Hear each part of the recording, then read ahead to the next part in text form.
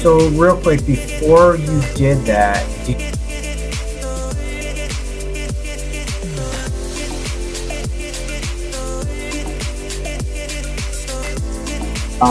and your origin story, like how did you get into? Is that he made an age joke the last time we were. I'm gonna use that Kuka.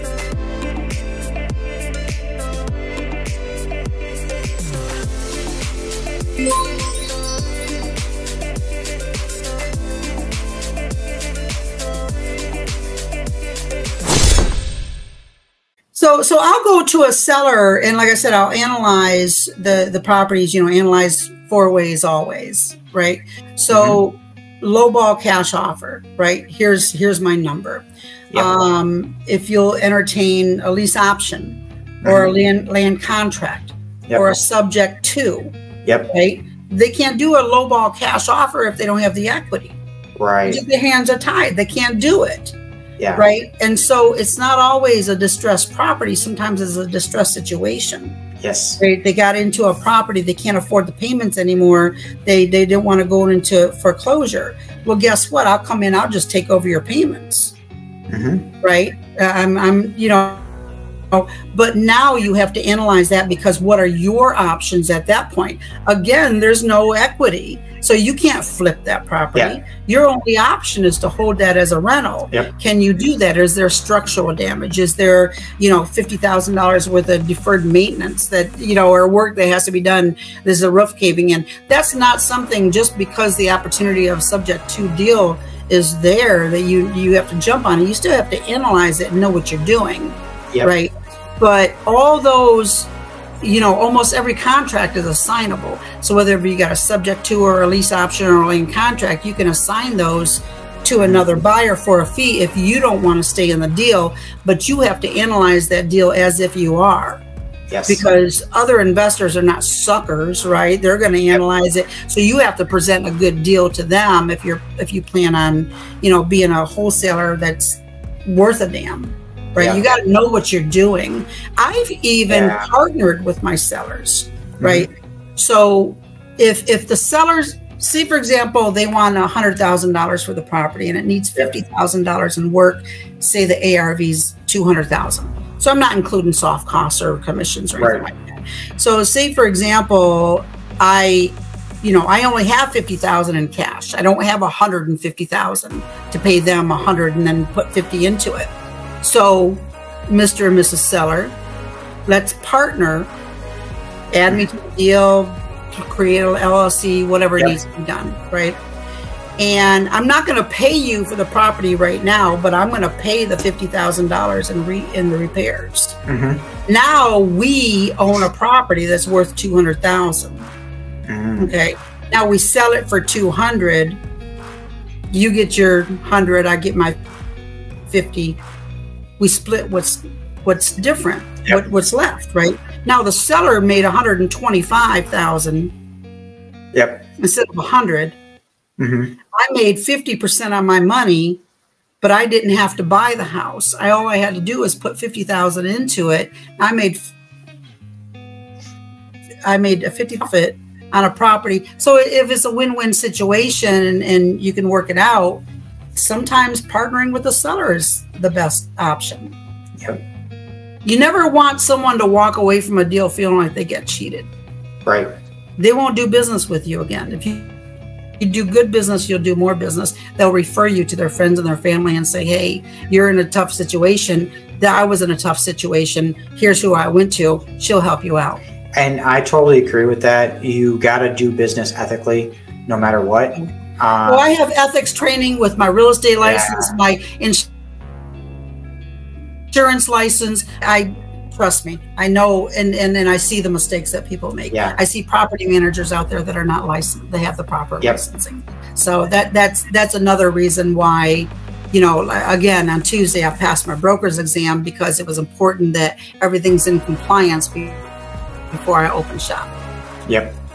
No, I 100% agree with you on that. And first off, congratulations on your broker's license. Thank you. 30 years in the making. Never thought I needed it until now. Because like I said, I don't do anything on the MLS. Exactly.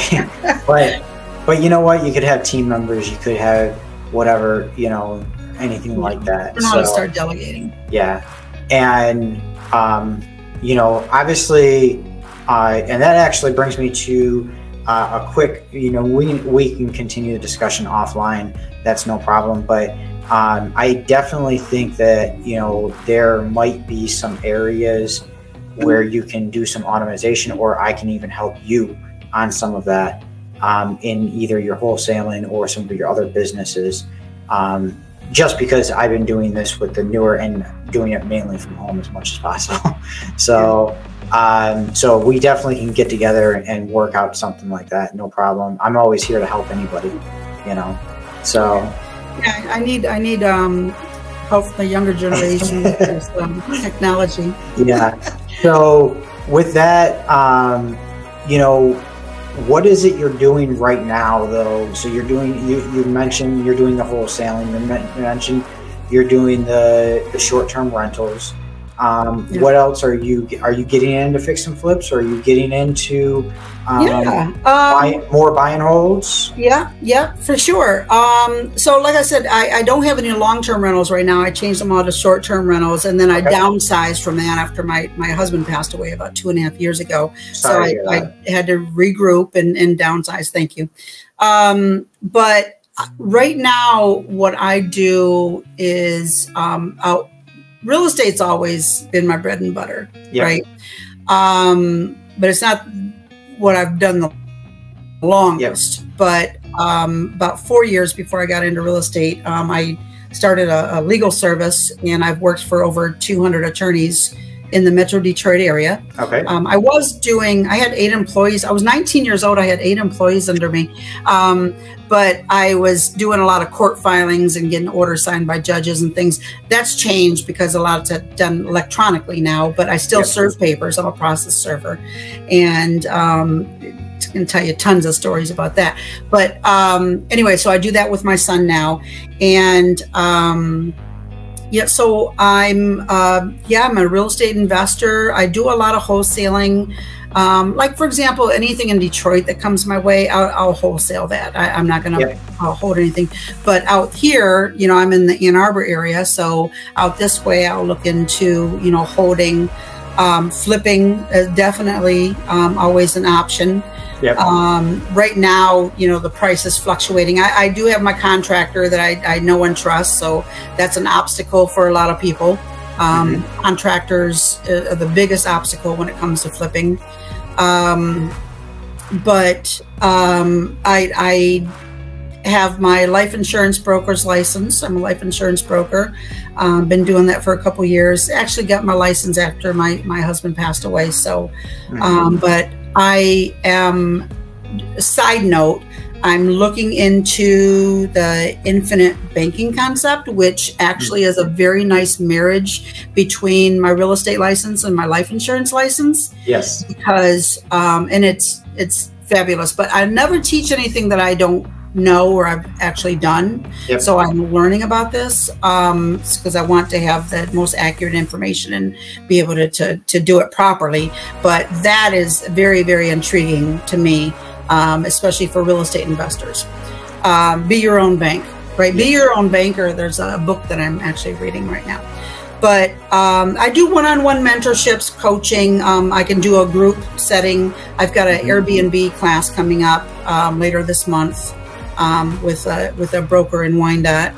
I've got some ebooks and things like that, you know, just trying to help people. But I do a lot of wholesaling. I mean, as far as what I've done and what I teach, lease options, land contracts, subject to, obviously short-term rentals. I actually love being a host.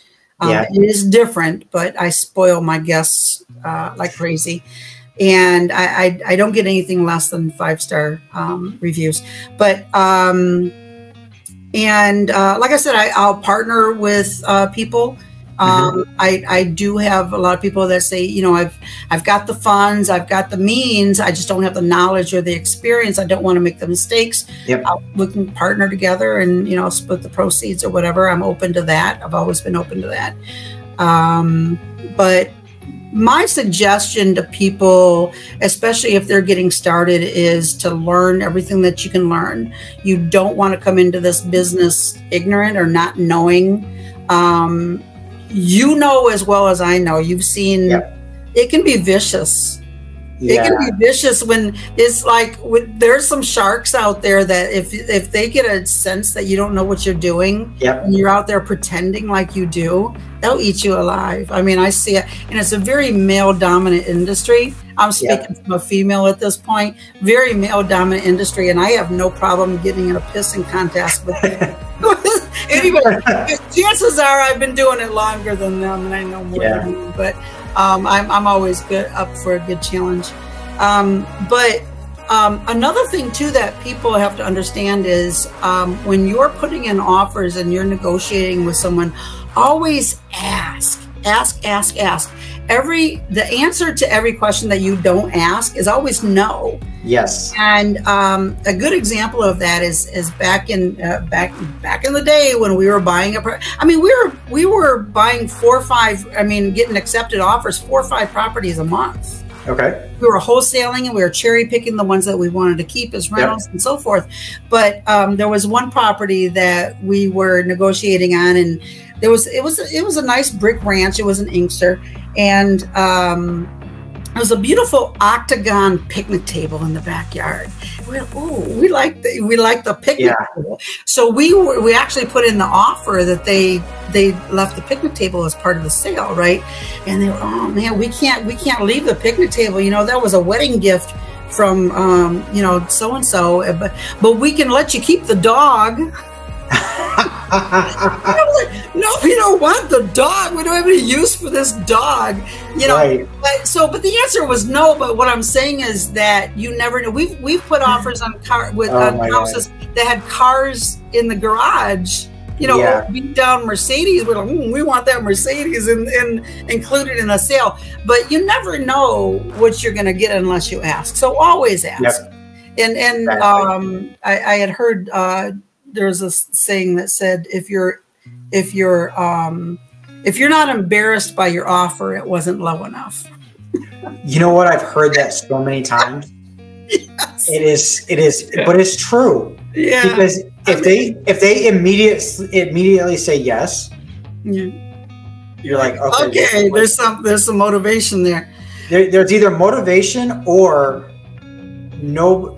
Basically, you're not doing your numbers right. But when we were buying with a hard money lender, when I was dealing with the sellers, I would basically tell them, look, based on the financing that we can get, because we can't get traditional financing because of the condition. Okay. Yes. We both know this place is a dump, right? There's no denying that. Yep. Right. So based on the financing that we're able to get for this place, we have to be below this number.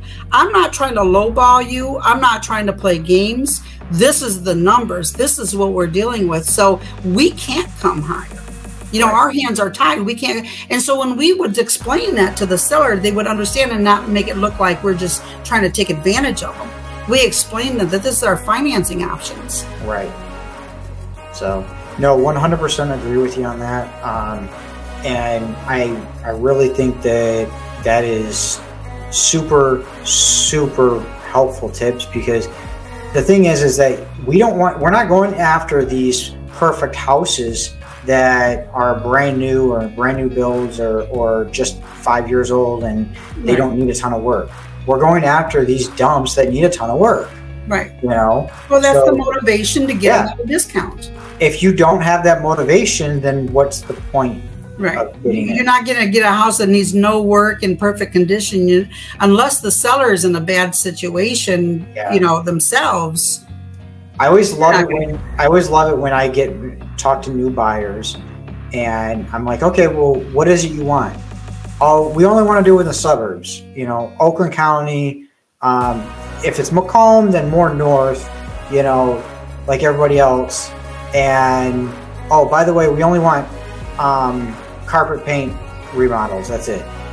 I'm like, you and everybody else, buddy. Yeah, get in line. I'm like, you and everybody else. That's what everyone is looking for. You're gonna have to change some of that criteria real quick. especially if you say you want it at a 70% discount, you Right. know? So either you're going to pay more for it, or you're going to be waiting a pretty long time. So to do a little bit bigger of a rehab. So now with that going, you know, you said you do mentorships, you have courses, things like that.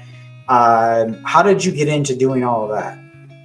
Well, when we went from students to trainers, with Russ Whitney back in the late 90s, early. That's right. Yeah. So we started mentoring and stuff there, and it was all it was all great information, and the students were very, very successful.